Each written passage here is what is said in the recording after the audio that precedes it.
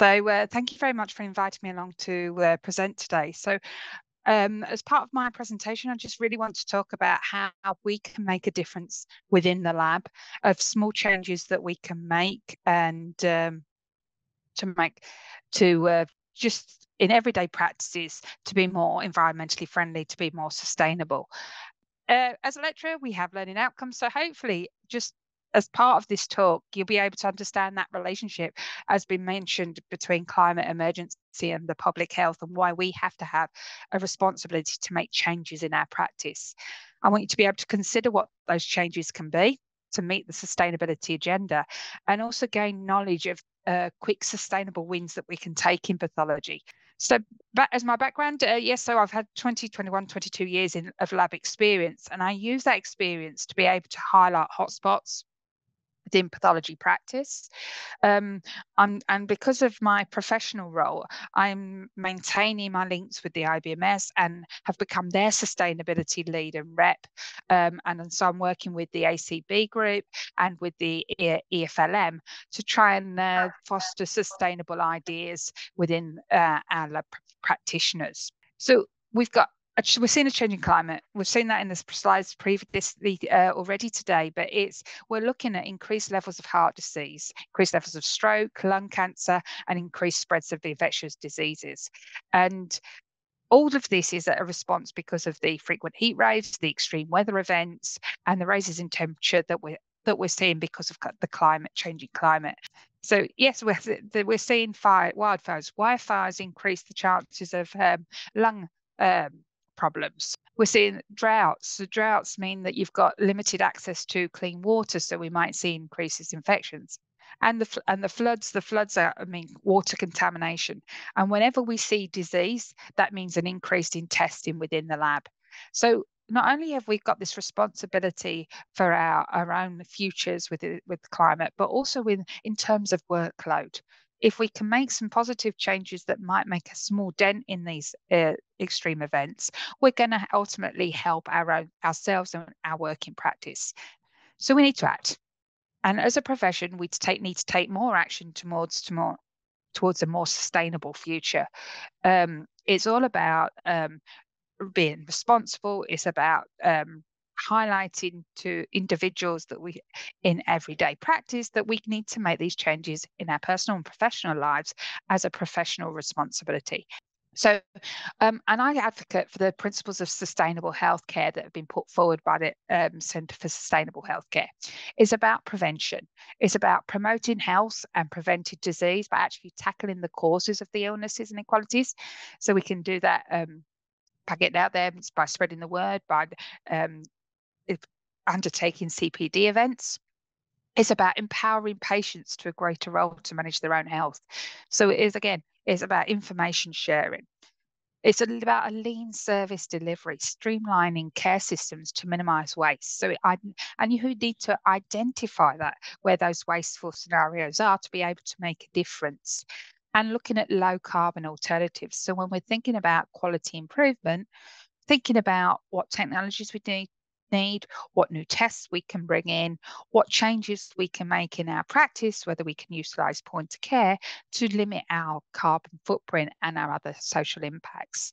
So let's think about that environment impact of healthcare. We've got the energy use on site what our labs contribute to. We've got the gases that we use in our methods. We've got the travel, not only of our patients and their carers, but also the staff. So we need to think about the ways of working that we have in our labs. Thinking about that medical equipment, thinking about where we purchase that equipment, whether we're working with suppliers, and also the procurement system. And when we go out to tender, thinking about what we can incorporate sustainably into that tender. Thinking about the IT equipment that we use, thinking about our emissions, even thinking about our tea room and food production, and whether we foster a vegetarian day, or what we do with our waste from that food. And looking at our disposal, whether that's recycling our materials, which waste streams we're using, whether we're using local companies for that waste stream to limit that environmental footprint.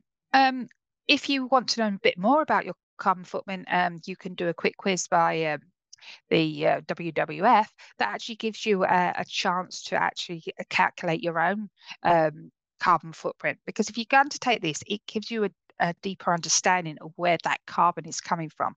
It sort of highlights that circular economy of thinking about sometimes it's not just about getting something that's more efficient or more sustainable, but whether the impact of the manufacture of that new piece of, say, fridge, it will have a higher carbon footprint than maybe purchasing a second-hand one or maintaining the one we've got.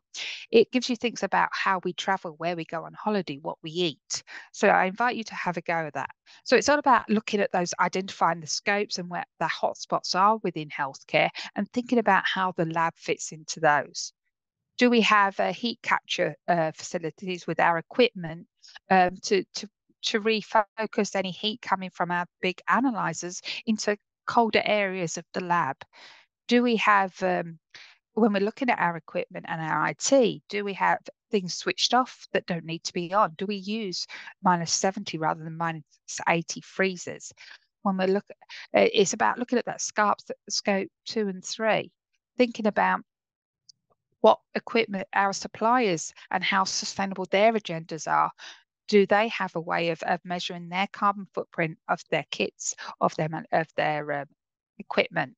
And then you can help actually make calculations on the carbon of the testing that we're doing.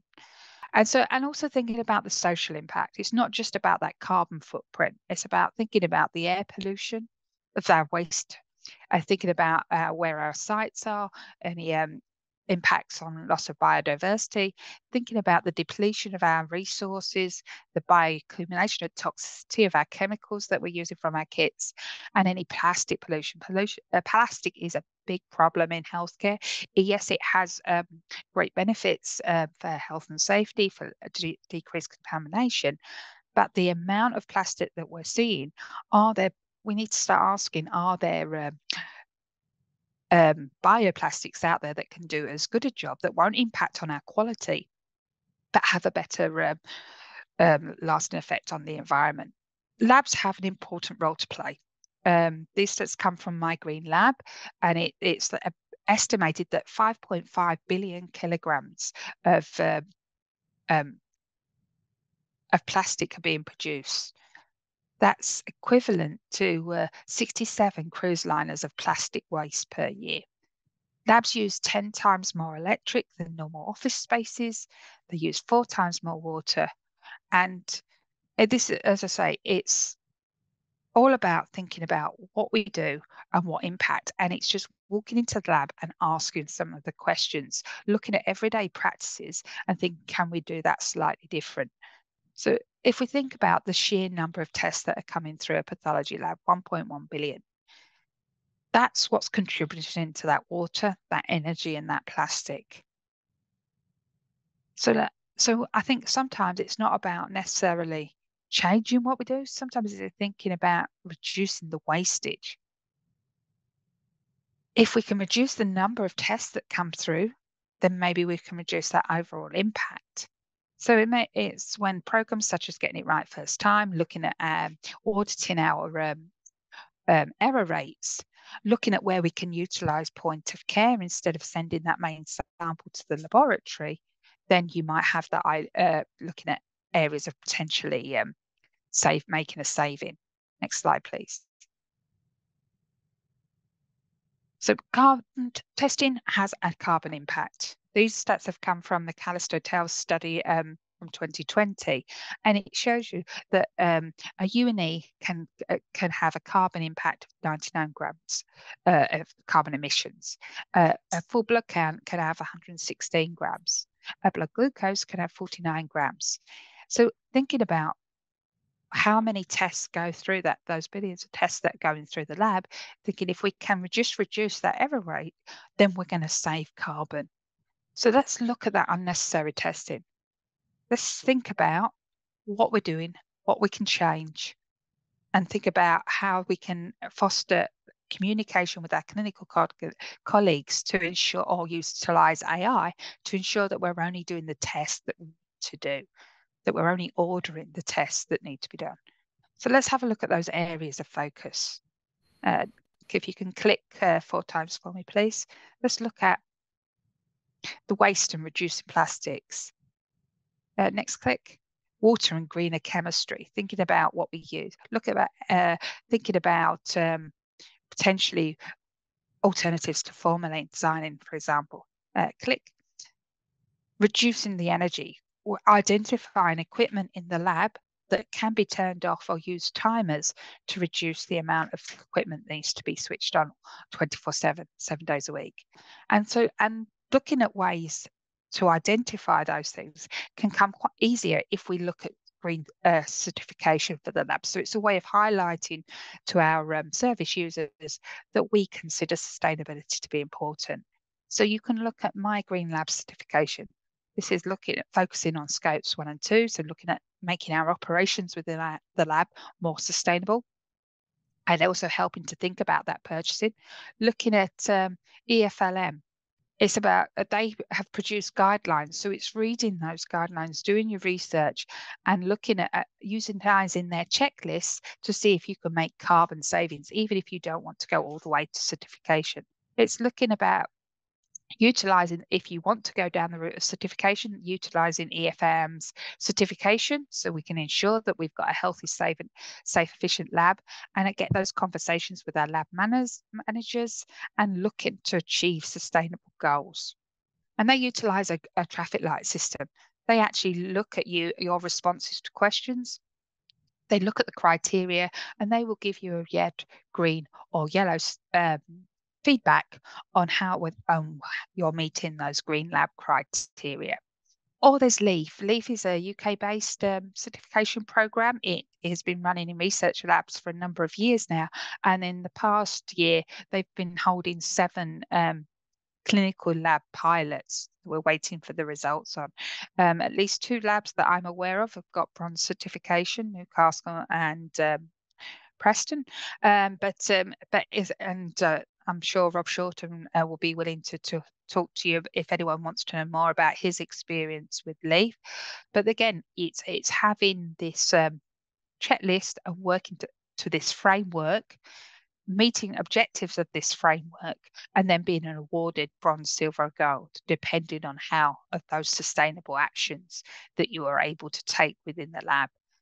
Even if we've not got a clinical lab program fully operational yet, you can always adopt the research-based LEAF program, the LEAF framework. You just have to remember that there are a disparity between research quality requirements and your clinical lab requirements. Just a bit more about LEAF. So LEAF doesn't just look at what we do in the lab, it looks at the people. What are we doing in practice? What differences can people make? It looks at the waste.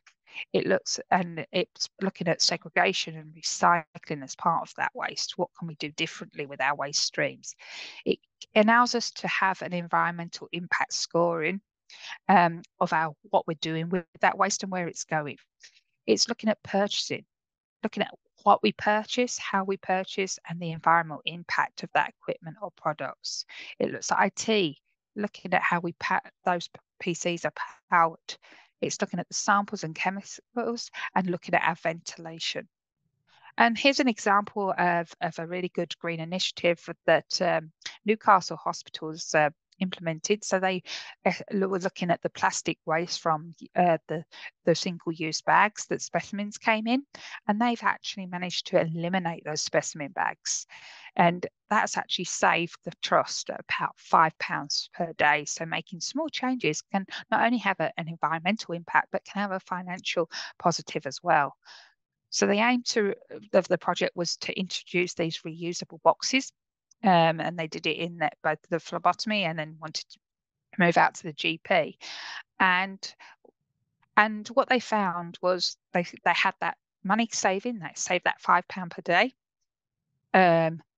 They thought about the transport and what the response was that they actually reduced the turnaround times in the lab. They reduced the error rates because the training had to be good to have all the frontline checks done by the phlebotomy. So because the frontline was checks were doing with the staff taking the blood, less work was required in the lab to do those checks.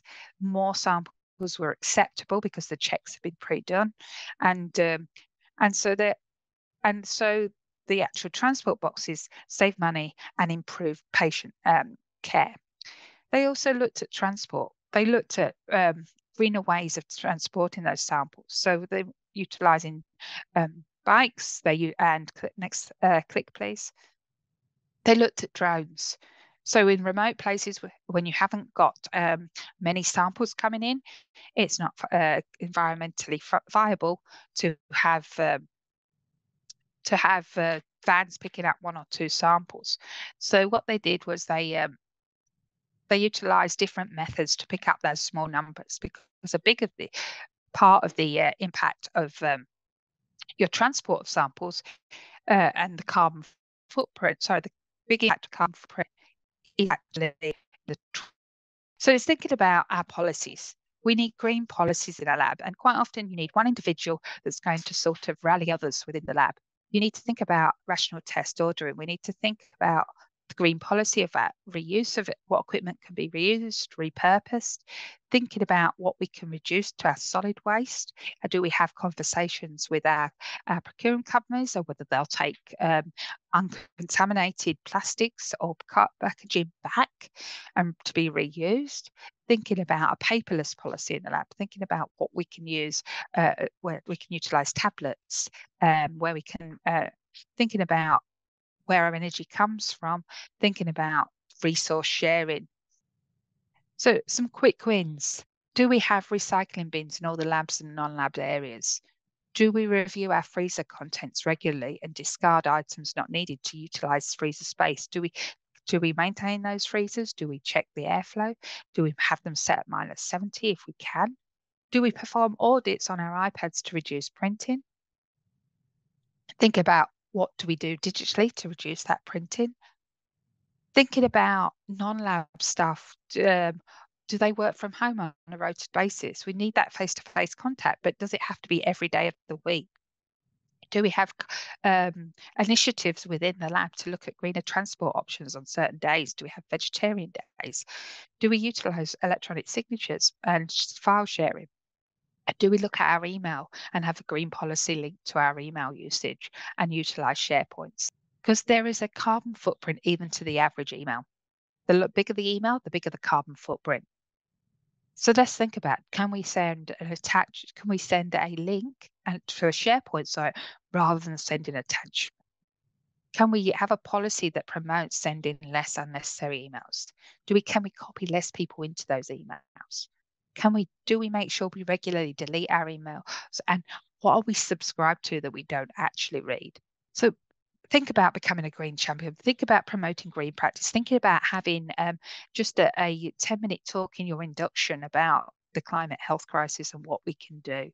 And I invite you to join the network, the growing number of professionals that are looking at more greener ways of practice, sharing practices, sharing resources via the Clinical Labs net.